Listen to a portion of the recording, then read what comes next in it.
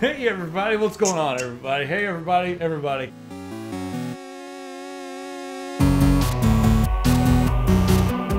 Take two. See, we always do two at a time because the second one's the fun one. So, God's Army. Well there, young man. That's scary. Or is it God's Sarmy? It's God's Army. Or is it Go Sarmy? I don't know, maybe Or is it Go Czar My? I don't know, let me call and ask my friend Brew Swillis. Anyway, I'm looking at getting some mods for games. What are some good suggestions on places to start? Hashtag safe space. What's that mean? I'm sorry. What does that mean? We do not have hashtag support on our website, so... But what does that mean? I have no idea. So the first Nexus place to mods? start, Nexus Mod Manager. Well, I wouldn't download that. I'd download... What game do you want to play? Skyrim? Yeah, it's like, you know what? If you want to mod Call of Duty on your Xbox, ain't happening. All right, so mod database, moddb.com. And then what you'll do is you'll go in there and you'll put in the game, whatever it may be. Half-Life is a really good place to start because everybody's got Half-Life, 1 or 2. So look at some source Gary's mods. got one. Gary's got one. Good old Gary. So Gary's mod is an interesting place to start. Take a look at that. If you're into Minecraft, there's plenty of Minecraft mods, and those are usually elsewhere. I would go to ModDB, look at some source engine mods, depending on your style of gameplay.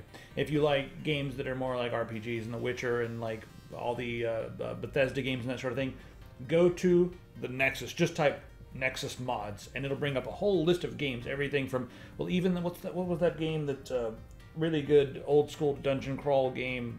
My brain is gone. Skyrim? No. It was like that was a lot of mods. It was one of the old school games. Kind of reminded me of like Eye of the Beholder or are we talking like Master. Dungeon Hack? No. It was very, very good graphics, and you move like one screen at a time. Was it like a more modern game? Yeah, very modern. Oh, we're talking shit. This is me milking a cow right now while you're trying to figure that out. I'm just gonna keep milking this cow. There's two of them too, and I just totally lost my mind. Here we look at that. Oh my God, the fucking internet! Look what you could do with the internet. So the Nexus mods. There's mods for Dragon Age. Yeah, there's mods for Dragon Age. Like, yeah. You can get total texture packs. The Witcher 1, you can get great texture packs. Already some good mods for Fallout 4. Skyrim, you can you can turn Skyrim into one of the best games ever. You can make Morrowind more modern. Morrowind is the best Elder Scrolls game out there. Deus Ex mods. What was it? Not Nethrem is your album. What the hell is that damn? Nerim. Nerim is an amazing mod for Oblivion. And it's not even total conversion. It's Nerim is it's German. It's a mod by definition, but it's basically using the game as and the assets from the game to make an entirely new game. It's not even the same game anymore. Yeah, they just basically use the engine to make a new game. It's like what Dota was to Warcraft 3. I would recommend these over Steam. I don't like the way Steam manages things almost invisibly. This will give you a little bit more background, and you'll be able to do the modding yourself. Some mods are available in Steam, and you can grab them that way. I cannot think of the name of this damn game, and it's crazy because I was playing it the other day. There's some good mods for it though. that game. So anyway, I would probably start here and ModDB. So I'll bring up ModDB. And there's so many things on ModDB. Isn't Brutal Doom on ModDB? Brutal Doom is on here, and they're also really awesome. Rated by the community. There's a comment system. I really, you know what? The thing about mods is they bring back a quirky era of gaming that we used to have. Back when games, original console games like Atari and Nintendo, were just a bunch of nerds in a room where the corporate assholes had no idea what was going on in there, and they didn't really even care until all of a sudden they're like, these guys are making money. What the hell? These guys are making money. And they were making really weird games, and we were playing them and going, this is cool, man. This is cool. Now, it's the same thing. You've got a bunch of quirky nerds in a room working on a mod because they want to, not because someone's paying them to do it or anything like that. They want to make whatever. They want to make this game. They want to make, these are all just updates. They want to make the Euro Truck Simulator 2 multiplayer. They want to make that. That's not a very good example, but no, actually, that's a great one because whoever's got such a passion for Euro Truck Simulator, and they want to play with their buddy, so they made a mod that now allows it to have net support, so they can play with their buddy. Either that, or they've got a co-pilot, and it's really just two people sitting at the same keyboard, one yelling at the other. I don't know. But you can get some really quirky, interesting stuff here that normally wouldn't be made, and it's made by the community. So I would take a look there and, you know, look at the reviews and all that kind of stuff. And sometimes it's just as simple as doing something like fixing a game like Stalker Call. Legend of Grimlock. Grimrock, yes. So glad you said that. Good mods for that game too. I'm like, it's right there in my brain. I just had to dig it out. And this year I've put more time into mods and modded games than I have anything else, by about a factor of 10 to 1. I still think that's where the true innovation and the true creativity is, and then a lot of those mods turn into games like Counter-Strike and Team Fortress 2 and that sort of thing. Yeah.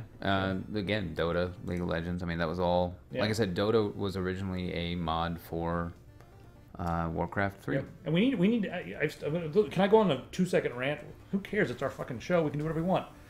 We need to keep mods free, because mods are a labor of love.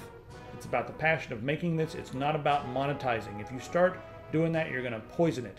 After you make something completely innovative and amazing, then you can commercialize it afterwards. But initially, I think mods need to stay free. Unless you're making a commercial game and have backing. That's different. But I love free mods. It's I don't know. See, there's two sides to that. One of it's... We're getting into some things. I know. And we're going to keep this nice and short. But like, you look at like Dota. If the problem with Dota being they made it and then they released it to the wild, well, once it's out there, the only people who could play it were people who had already bought Warcraft 3. Well, you couldn't just play Dota without buying Warcraft 3, or you could steal it, but you know, that just makes you a criminals. Yeah. But then Dota 2, I don't know, is Dota 2 free to play? Or yes, Dota 2 is free to play. So, but they monetize it by, you know, you buy like outfits or something. Hats and I don't know. I say I don't play either of them. My point is though hats is that Dota was made as like a, hey, let's just goof off and make this thing, and there you go. And we call it something, and it's great. Woo, and people like it. And League of Legends makes a lot of damn money. And it's the exact same. Absurd amount of money. Yeah, people will say it's not the same game. I don't know. It's like saying Modern Warfare, Call of Duty, and Battlefield are all the same game. And in all reality, they're all war games. Yeah, there's different nuances. I feel like the MOBA genre has fewer... Okay, I got something for you. You ready for something? The MOBA genre is the reggaeton of gaming. They're all different songs, but if someone drives by and they're playing one of those games, all you hear is... So, what does MOBA actually stand for? Is it Massive Online Battle Arena or something? Or is it something else? I don't know. Mother's other bastard assholes. Anyway, let's just get on to the next thing here. Yeah. I hope you guys are enjoying this, and I hope you haven't slit your wrist yet. There'll be a threat coming at the end, so stay tuned, you bastards. Or else. Yes. Premature threats. Custom Tech CPU cooler. So I just ordered the Linus Tech Tips custom fans. I needed new fans soon anyway. Oh, you're trying to justify it on our website. So I thought it would be cool to have. Whatever. Okay, anyway. Yeah, so then I thought Tech Syndicate sold any branded hardware like the Mayflower Objective 2. He's a label whore. He is. I would buy, what's his name? Jacob Frazier. Jacob Frazier, you label. I like your fucking avatar. Look at that. That's awesome. Can I have that as a t-shirt? Did you draw that? Yeah, because that's kind of awesome. Where'd you get that? Anyway, let's go back to his question. I want Jacob Frazier on my shirt. I want a Jacob Frazier fan in my computer. Which one is that? That's a Corsair H, probably an H100, 110. I'm not sure. It's hard to tell from just the picture there. This is the rounded cooling unit. I don't know them all off the top of my head. That was pretty good. I mean, if that's appropriate. I don't like my face being on things. What if we just made a whole series of stickers that you could just slap on the top of your cooler? Would that be cool? They would melt. See, the thing about this is that, yeah, you know what, we can go in and work with them. I mean, we've even had, I can't even say who, but we've had some manufacturers out there come to us and be like, hey, you want to do like a branded thing with us? And I've just been like, okay, I guess so. Maybe we make like $1 per unit they sell, which could be a substantial sum of money, and maybe we will it someday. But I like having total control over things. I don't like just slapping our name on it. I like being able to go and say, like, we want this, we want it done this way, because these reasons. And I'm not opposed to it. But the problem really with that is if we start licensing Tech Syndicate and the logo to these companies, and they make something that's really crappy, that could just be a really fatal mistake for us. That waters down my whiskey is what it does. And we don't want to drink watered down whiskey at the Tech. We don't want our brand to be watered down whiskey. Maybe was the answer, I guess. Yeah. In one word. So this is from the Yellow Tub. Seriously? I don't even want to know what that means. No, it's a tub. It's like a clawfoot I guess it's just bathtub. painted yellow. Okay. What's that? Yellow What is Tub. his? I don't want to know. It's a Half-Life 2. How do people image. get their names? Okay, I would love to see see WASD with guests from other channels. My first suggestion would be Alpha Omega Sign. Is that how you say it? Yep. Sin. I don't know. He has a beard and likes metal. It's a match made in hell. Dude, that guy's metal as fuck. I like him. Have you ever seen any of his videos? Nope.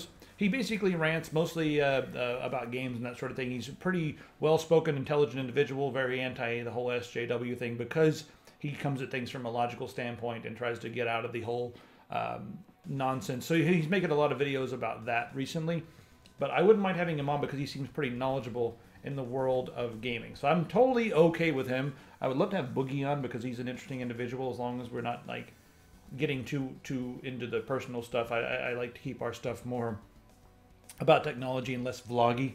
And he's got both. I actually, guilty pleasure, I actually watched some of Boogie's vlogs, like where he's talking about like personal shit. And he's one of the only that I can actually stand. Most people when they're talking about like, you know, like life is rough type stuff, I'm like, he has an interesting way of like talking about different personal things while also taking a broad perspective on it. Yeah, he's I've watched a couple of his. I would have him. I would love to have him on. It'd be cool. I'd like to see him around.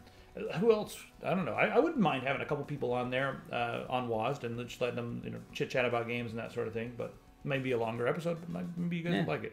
Maybe at that point, maybe we might even go to the point where we'll start grabbing some people to do some interviews with on the tech. I don't know. The stuff that we have talked about previously. It's just not. It's not on the table yet. It's premature because we are yet to move from this tiny office. That's a lot of the problem right now. Is we're in this tiny office in a very stressful period where we're trying to move our office to Portland, and I cannot wait. But it's like my stress levels are higher than they've ever been. It's crazy. This place is so small. I sleep on the floor in here. It's ridiculous. Like I can't even believe we're working in this tiny. We're filming this. It's keeping me awake at night. Hi there. If you read this, you're awesome. Thank you. This guy's good at stating the fucking obvious. I've been watching The Tech for 2 years now, and what many viewers and I really miss from early episodes is the Blazer. Is that a Chevy? The Blazer? Yeah. The Trailblazer? Is that what it is? The Blazer, just a Blazer. There's a Chevy Blazer. The Trailblazer. I thought the Trailblazer was a Toyota. I don't remember having one of those in the Ford? I don't even know. I don't drive. It suited Logan much more than his neckbeard hillbilly look that he's aiming for. Now, you call this hillbilly? Hillbilly? What neckbeard hillbilly? That's like saying. Hold on, I can't even. How does he know I'm not wearing shoes? It's like saying Californian Valley redneck backwater Yankee. It's like that's neckbeard hillbilly. I'm picturing like Amish boy with like coveralls, no shirt, no shoes, no socks, a straw hat, and just like this beard that goes out from here and nothing else on his face because he can't grow it. This is the next hit on Discovery. We need to be pitching Discovery Channel. We've got this amazing show about a technology crew called the Neckbeard Hillbillies.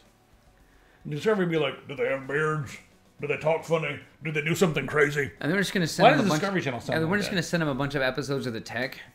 They won't buy that. They need like speed. They need something that's really fast, like us, like outside, like digging holes, and then like cut to us talking on camera, being like, "Yeah, we were outside digging a hole, and Peter comes up with some drama bullshit, and we was talking about some ducks and some alligators, and then some other drama happened, and I don't know if my dad's gonna like it. We fist fought last night." And then you're gonna hear from like way back in the damn Disney. You're like, "Hey, Earl." From like way over yonder, hey, you gotta check this thing out. And he's gonna have like this huge like RC like remote drone controls doodad, and he's gonna hit a couple of buttons, and this gun turret's gonna come up and is like, "Let's go duck hunting." He's gonna blow a whistle or whistling this through his like 2 fingers in his mouth, and this dog's just gonna go running off into a field. Ducks are gonna go up, and you see the gun just go. And then it's gonna cut to his wife being like, "I didn't know he was like this when I first married him. I knew he was pretty handy and good with technology, and he wrote this little thing." She's gonna be plucking the duck feathers. He's a big Star Trek fan. Discovery Channel, Sunday night. National Geographic. I don't know, one of the two. The Space Cat has it. Yeah, I'll wear whatever I want, but I like the brazier. I like the brazier. You know, I always found that you really put that on warm when here. there was something more serious. But he's right. You've been kind of like lacking on it. Okay, I moved to Seattle. It's really hot here. Like even now, people say it's cold. It ain't cold. People walking around wearing a sleeping bag with a hole for their arms and head. Late at night when we're filming this, and it's like 10 degrees Celsius outside. It's freaking hot. And that's like an oven. Well, I think it's like 6 degrees tonight or 5 degrees. It got down to 0 a couple days ago, but even that, it's 8 degrees Celsius. I was rounding up. Yeah.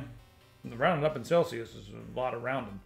Okay, this is about Fallout 4 from Rob Stark there. What do you guys think about Fallout 4? I don't. I haven't played it yet. I've got this really awesome Pip-Boy that I keep like drooling on and laughing about, and then my phone doesn't fit in it, so I haven't played it yet. I've played it for an hour, so I'm not qualified to speak about it. I do not play Bethesda games until they're heavily modified by the community.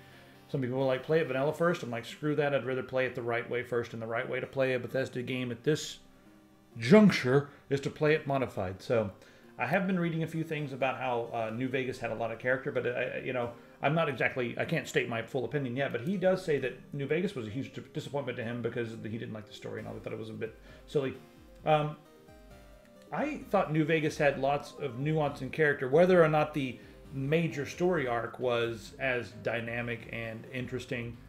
I didn't really care about the major story arc. I played those games anyway, the sandbox style games like that, more for the individual moment to moment and the characterizations and the quirky stuff that you find. And I thought that, having some of the original guys from the Fallout world working on New Vegas, some of the Obsidian guys and that sort of thing, I think that made the character, it felt like a much better universe to me than any Bethesda game. Bethesda games are usually clunky and interesting, but I liked what they did with New Vegas the best. I mean, even if you look at the original Fallout and Fallout 2, because I always go back to these, because those are my those games have so much ridiculous stuff. Those are my controls, my control groups for Fallout 3, New Vegas, and soon to be Fallout 4. But you look at Fallout 1, the original story, the story arc. If you were able to take a character and make him super strong, the goal is he's got to go find a water chip and bring it back to the thing, and then go kill some mutants. That's it. That's the whole story arc for the main storyline. And then the rest of everything that's going on is you experiencing the sandbox of the world and what's going on, where you can go, and the missions you can do, and all this other jazz. It's experiencing the world between point A and Z and getting that thing and getting back, and the journey you take to get there. Now with New Vegas, you can very linearize that down to where you do a very specific set of things and you don't experience the world. And I think that's where I think I had a problem with Fallout 3 and New Vegas, was that if you just stick straight to the initial storyline, there is not a lot of deviance, or it doesn't deviate from that story. You have to intentionally go out of your way. With Fallout 1 and 2, just by going that path, you're discovering, and it was a lot of deviation from the main storyline. You can get lost. You can forget what you were doing if you weren't careful, and that would actually cause a problem, and you'd get a different ending. Here, Thank you. Yeah, you're looking a little low over there. I haven't actually completed a Bethesda game since Daggerfall, but I've put what is it? That was old, man. That's I thought it was the bourbon. I was like, oh no, I was just waiting for it to give me my voice down here. Yeah. We're going to be a Discovery Channel show again if we're not careful. Yep. Yeah, I haven't. Daggerfall was old. I played the hell out of Arena. I never actually beat the main quest in Morrowind, but I put probably 800 hours into Morrowind, like literally. Skyrim, I put more hours into that than Oblivion, even though... Oh, I beat Nevrim. I beat Nevrim, which is the overall the overhaul for Oblivion, but I didn't beat Oblivion. It's getting the best of me. Finally. I don't see any reason to beat those games. The main reason I play them is for the world and the sandbox experience and just being able to run around and do anything I want. So, yeah. Anyway, so my thought on Fallout 4 is I don't have one. I just hope it's as... We say a hell of a lot to say nothing. Really, yeah. No, because we have a lot of thoughts on a lot of this stuff, but I haven't played Fallout 4. I just watched you play it for less time than you've played, like maybe 20 minutes. I'm like, cool. Yeah, I watched you play through the intro, which is exactly what they showed at QuakeCon. Yeah. So I'm like, I already saw this part. Except I already had an EMB running. Oh, that's true. You did make it looked prettier on his machine. Yeah, it was a little less saturated and a little more contrasty. All right, so you guys need to make more of these kinds of content. It's great. Yep. I miss this video. I reference this video all the time just because I think it's absolutely hysterical. Because we made this in like what, 4 hours? Less than that, actually. The entire time from start to completion, I mean, completing the editing and everything was less than 4 hours, or fewer than 4 hours, I should say. That's bad grammar. Yeah, fewer than 4 hours is what this took. I'd say it took me about 45 minutes to edit it, and I was editing like a madman because we had a lot of footage. But we had we wrote this out. Yeah, actually we wrote this out while we were doing it. I think it was the best part of it. Well, we went out and got a bunch of random shots of the city during the blizzard, and then we came back and wrote down everything we'd experienced so we could talk about it, and it worked out great. Skits are a big fun thing for me. I don't want to become channel super fun where you just like cuddle with hentai pillows and stuff in the floor, but at the same time, I do like doing random ridiculous stuff on the scale of Monty Python. Yeah, what made this video, I think, really what made this video really special, other than it being a special report, is that we routinely had to deal with this kind of news coverage when we were living in Florida. And every single time a hurricane came through, it was like, the world is ending! Ah! And we just... This kind of stuff. It was all of this. It was everything. That's all we pulled from. We pulled from all of that just to make fun of everything that was going... Holy shit! What? DOS? I still have that box. Extra Canon AE one. Yeah, I have both of that. That's a shrink-wrapped box of DOS 5.0. I have that in a box. You have it? I have it, yeah. Half that stuff I still have. Actually, I have all of that. I think I got that from Orville. I think the only thing I don't have is the keyboard. But yeah, I've got all of that. I'm weird. Anyway, yeah, it was fun. We were making fun of newscasters. And if you ever watch any kind of like national disaster, or not even national disaster, just shy of it, any kind of hurricane or like torrential downpour, awesome. Hey, let's not downplay this. People die in that shit. Well, I mean the ones where they don't, where it's just like where it's like the wind is blowing and there's somebody standing outside being like, it's getting really windy. There's like, I could watch me drop this handkerchief. Oh, it flew about 5 feet. About 5 feet, everyone. We're all probably gonna die. I think the ones that I found most annoying was when you had the newscaster standing on a pier talking about how dangerous and terrible it is to stand there. We are risking our lives, and then guys are going like surfing, and they're like, "Why are you going surfing?" And I remember this one year, a surfer turned around and goes, "Why are you here? If this is so dangerous, why are you here?" Like, well, we're reporting the news. It's like, no, you're making an ass of yourself. The dude was like, they cut away from him because he was making fun of the guy. Sting is like, you're standing out here in the rain and talk about how dangerous it is, but I'm going to go surfing, I'm going to go live a little. Speaking of that kind of thing, my favorite thing about all whenever there's like the ridiculous like guy standing in a puddle that's obviously not really that really dangerous or whatever, my favorite part about all these like live coverage, sensational, almost clickbaity type things that are happening, even though they're on the news, I love all the stuff that happens in the background, because you get all the people who are like, school's out, college is canceled, let's go pull down our board shorts and run amok in the background behind the news cameras. Yeah. And you're like, well, there's cock and balls on television today. There it was. And they cut away. Whoa. And they cut away, and you get people in like suits going, this is not Europe. We're okay with violence, but what the fuck was that? Dangerous weather. It's raining. It's so glad we're inside. That person out there is risking his life standing in the rain. I can't believe we saw someone's body parts. I don't look at mine. Do you look at yours? Yeah, it's... Ethereum hype from high... Talk about a segue from hell. That was one hell of a changing gears there. This is nifty, actually. Segue from hell? That's like the one that just slams you straight into the ground. Remember those malfunctioning ones? The one that Steve Jobs rode around on. Did it slam him into the ground? No, I just know he was on a Segway. And if he wasn't, to hell, not from. Oh, that's right. This is at Wendell. We're answering a question at Wendell. That's fine. I was more interested in what he was talking about here. I just think we'll save this for another episode. But Ethereum here is something pretty interesting we want to look at. I'm like, I don't actually have an answer to this. I'm more interested in just putting this here to reference this because like this looks actually very interesting. I want to dig more into this. I want to play this video game. It looks cool. So yeah, it's a video game called Life. People go check out Ethereum.org, and we'll look into this in the future. But yeah, it's worth a mention. All right, next up, what happened to Max from Max Hacks? Max from Max Hacks is doing Max Hacks. Yeah. I gave him all of his creative. I didn't holding that mustache. Hold on, everybody. Hold on, everybody. That's a great still frame. Can you zoom in on that? That mustache. Everybody hold the phone.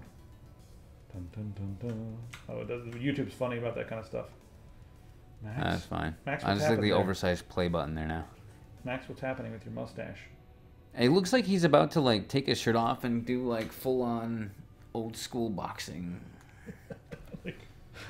Like that's what happened to Max. There he is, right there. Yeah, he's over here. His channel is Max Hacks, spelled just like Max Hacks. That's it. And you guys can go over there and watch him. He's got a few videos. He's been making more lately, so if you guys are curious about what he's doing, head on over there. Seems like he's having a good old time. That mustache. Ladies, that mustache. Look, there's room for 2 on that mustache. All right, so Logan's music production. This is a question for me. I can answer this. He sits around picking his nose, and then when he blows out air, it makes tunes. He goes, "That sounds like a great sound," and he just starts programming. I've got the most euphonious nostril ever. No one's nostril can produce sounds like my nostril. They used to call me Nostradamus.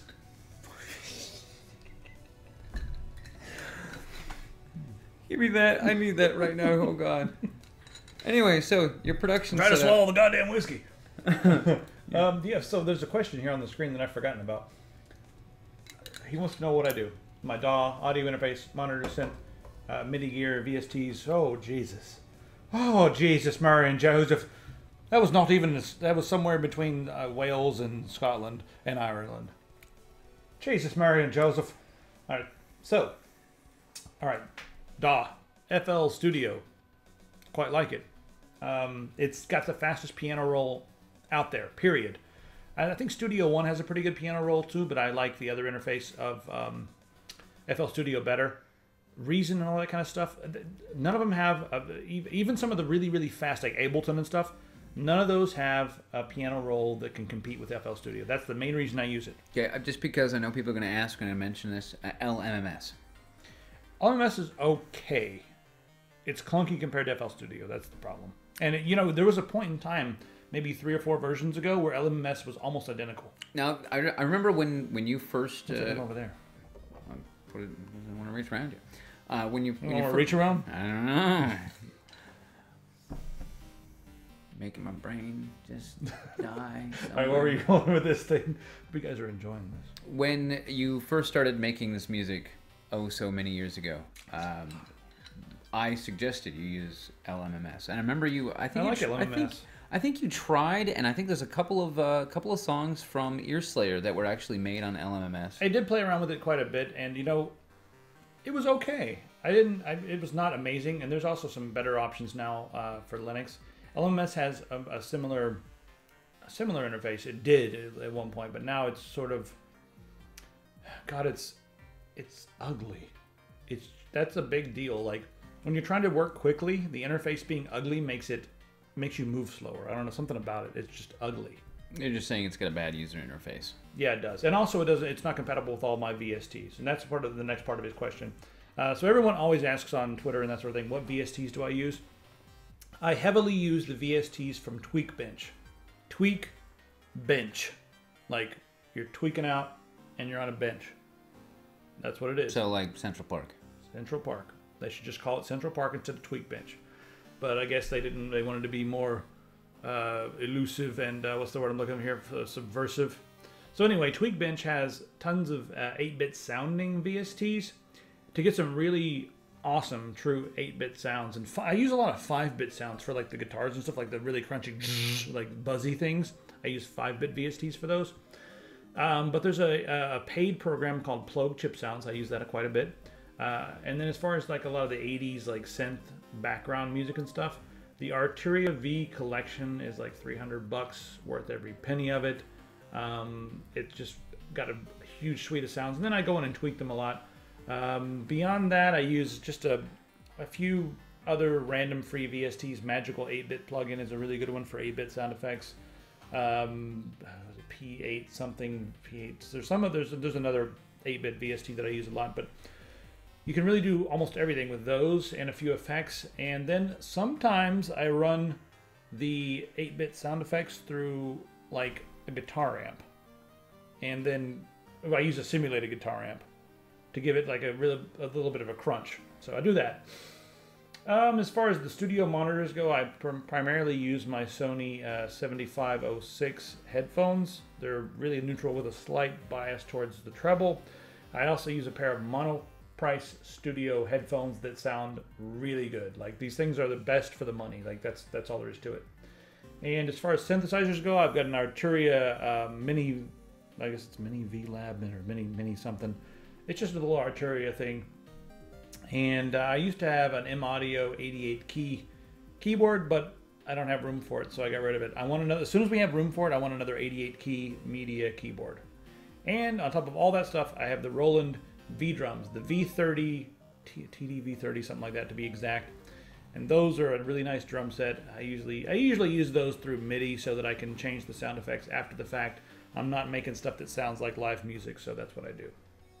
I get kind of nerdy about that kind of stuff, but you asked. Any Raspberry Pi 2 or Raspberry Pi 0 coming out from you guys, like a NAS or a router, etc.? No. No? It would be interesting to do some stuff with it. It would, but I just don't have... So far, I have not had the time to really delve into it, because I haven't really touched Raspberry. I've never had a Raspberry Pi at all. I've had a couple, but after I left Kentucky, I was like, where are those? And Windows like, I'm using them. Yeah. Like, damn it. Like, I've got a bunch of Arduino stuff, and I've got a bunch of Edison stuff that I want to get into making some stuff about. We got to do some home automation. As soon as we get a place, home automation, Edison on an Arduino. I'm like, I have been hoarding this stuff, and it's just going to be like... Now we can automate the shit out of this. Secret walls. What are you going to control it with? I'm just going to control it with my mind. You can wear one of the EEG or EGG devices. No, exactly. EEG, I'm gonna have like a thing hooked up to the back of my neck. It's gonna run down. It's gonna USB plug into my phone, and I'm just gonna walk along, and then the wall's gonna open up. Like, how did you do that? And I'm gonna install a little media device that plays a Star Trek WAV file from the original Star Trek series, not the new one, not the shh. It's gonna be the shh. So. And then we're going to create a series of high-pressure water cannons that are completely controlled via some kind of video motion sensing, facial recognition. Like I mean, as far as like... I'm just going to have them mounted up. They're going to come up out of the lawn and just going to... I'm like, what do you need to do? Water the lawn. What are you going to do? I'm going to order a pizza. So you have like... You're gonna... I'm going to get a picture of the person. Is this person a target? Yes. They're going to have like your lawn sprinklers look like machine guns. Why not? You think anyone's going to mess with my yard? Especially if you just have them pop up and follow people for no reason. I feel really uncomfortable when I jog here. You shouldn't be fucking jogging near my house then. We live in the middle of nowhere. Why are you here? That happened once to me when I lived in the middle of nowhere in Vermont. We had like a glass shower. You remember that place, right? Yeah. The entire shower is a glass, and it's so you're like standing there and you're bathing in like a pine forest, and it's like I'm bathing in a pine forest. Yeah, on one side you've got the shower head, another side you've got a glass wall, and then it's glass. So you are standing in nature, barrel into nature. And I look over one day, and I'm going to pretend she's attractive, but she was wearing the full-on headgear with goggles and, like, everything. It's a skier. Yeah, some girl just skied by. How do you know it was a girl? Hair. Okay. It was probably a stoner dude with long hair. Just saying. I got long hair, man. It could have been me. Look, she had hips like a woman. Could have been a man with a childbearing figure. Anyway, a skier just... Someone's going to get me on Twitter. You just wave. Yeah, I just waved. I turned around and waved. My hands. What do you know about I2P? Is it any good? Would you recommend it? I2P very shortly. I actually have no idea what he's talking about. You don't know much about I2P? It's that time of night. My brain's off. I'm down with OPP, but Yeah, you know me. There's no new thing. Somebody said something about pfSense or Ethernet or something. I don't know. Any UI improvements that can be added to pfSense? Are there any UI improvements that can be added? This is one of those things where you like say like, "Hey, how can I do something with this video game?" And then like some jackass shows up and all the replies just "Get good, son." So for pfSense, get good. Is there any UI improvements that can be added? Yes, all of them. It's pretty ugly. I mean, it's not. Whatever. But it's not. It's not designed to be pretty. You're not supposed to be like, I just want to wake up in the morning and open up my pfSense interface and stare at it for a while. I don't know. I think you. I do that when I was at work because I got a lot of information there. But I mean, a lot of the times it's log into it through the command line. That's a UI improvement in my opinion. But yeah, it's as long as you can get information. I think it could be scaled wider. I mean, there's a bunch of stuff you could do. I mean, it could have you could build an interface. As long as the back end continued to work and you didn't break any of the firewall functionality, I don't think it'd be a big issue. But sure, all of them, all of the UI improvements could be added to pfSense. All of them. Maybe we should make a UI for pfSense because it does. It's not pretty. I just want to make it darker and put our logo in the corner and then just say it's the TS Sense. Subscribe. Oh, I bumped the thing. I'll keep bumping it if you don't subscribe. But what I'm really going to do, I'm going to hire a vertically challenged person that's just below your periphery.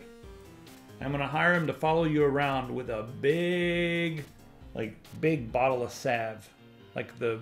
Maybe like a vapor rub or something like that. And every time you order a sandwich, as soon as you turn your head, he's going to cover your sandwich, like the inside of your sandwich, with salve. That's what's going to happen if you don't subscribe. So if you don't want salve in your mouth... This is why I subscribed years ago.